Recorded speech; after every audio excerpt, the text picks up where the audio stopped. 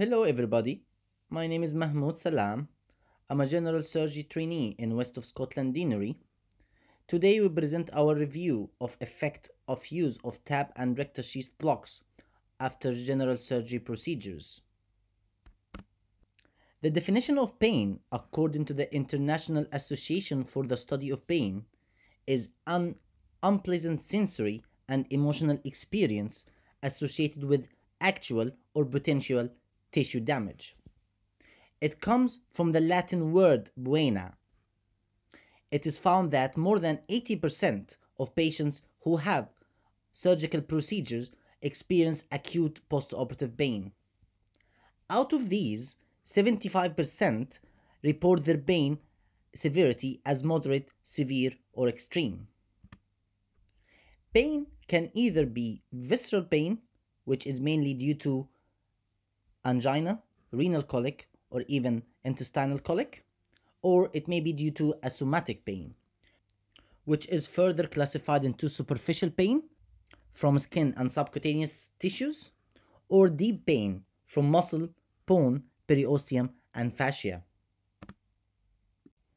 Multimodal analgesia is the term describes the achievement of analgesia by combining different analgesics that act by different mechanisms on different sides of the nervous system, resulting in additive or synergistic analgesic effect with lower side effect than of administration of single analgesic. These regimens should be tailored to every individual patient, and we should always keep in mind the procedure being performed, the side effects of individual medication, and of course, patients' pre-existing medical conditions. When there is a trauma to a tissue, pain travels from the peripheral receptors through the peripheral nerves and the dorsal root ganglion to the dorsal horn of the spinal cord. Then, pain signals travels through the spinothalamic tract to the pain center in the brain.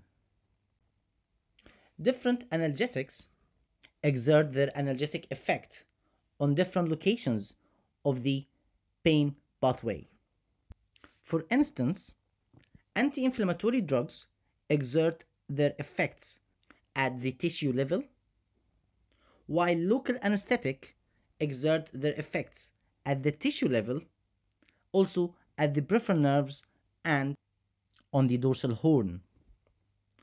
Opioids and alpha-2 agonists block the pain pathway at the dorsal horn and also centrally at the brain level. Pain has different effects on the body systems. For instance, on the GI tract, pain increases the anal sphincter tone, decreases the intestinal motility. Therefore, it may cause alias, nausea, and vomiting. On the renal tract, pain can increase the urinary sphincter tone and causes urinary retention. On the blood, pain increases the platelet aggregation and venostasis. Therefore, there's increased incidence of DVTs and thromboembolism. On muscles, pain causes muscle weakness, limitation of movements, atrophy, and fatigue.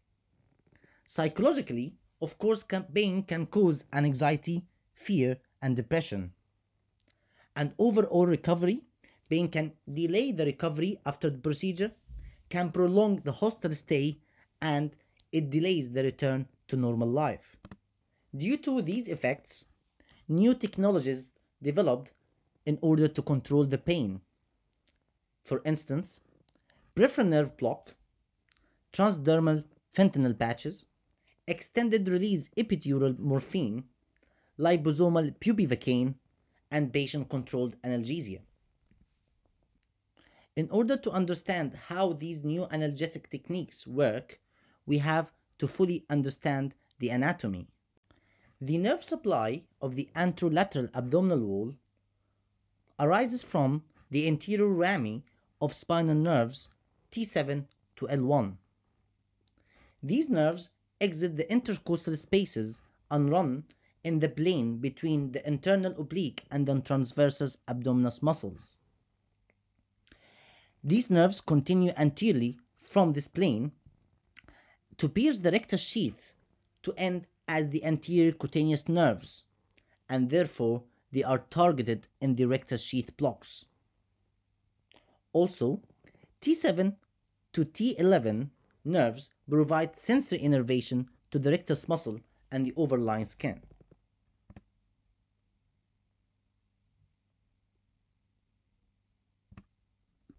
Application of local anesthetics in the plane between the transversus abdominis muscle and the internal oblique is commonly referred to as the tap lock.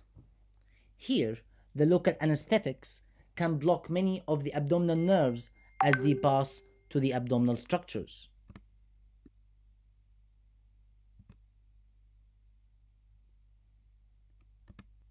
There are two types of tap locks.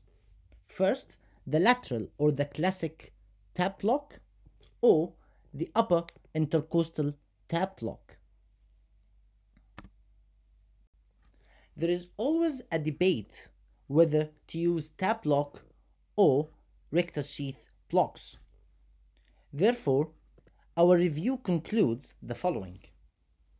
For midline incisions, bilateral rectus sheath catheters is the preferred method, while for paramedian incisions or incisions over a single rectus muscle, unilateral rectus sheath catheters is preferred.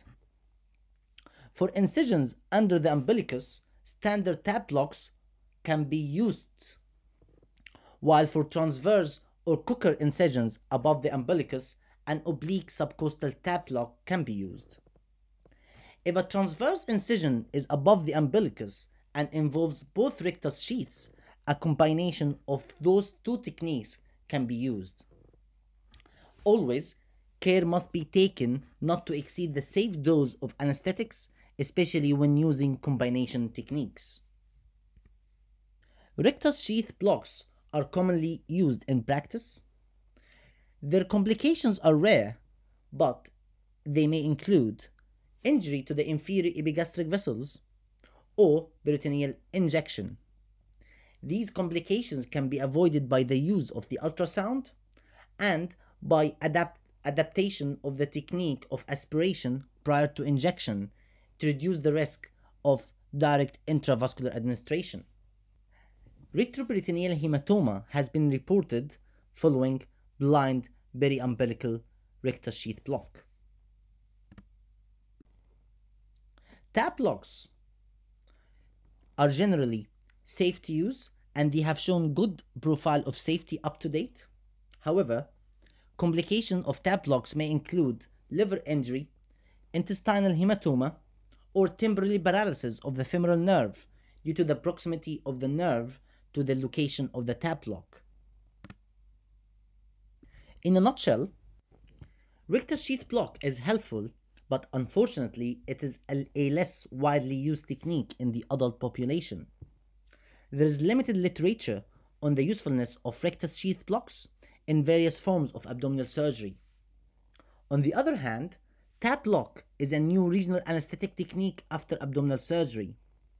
It reduces IV morphine requirements by more than 70% and consequently it reduces opioid side effects.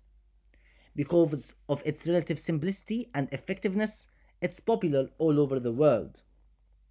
Tap lock is promising enough for its effectiveness, low complication rates, and simplicity. Therefore, it should be used more often in daily practice. Thank you.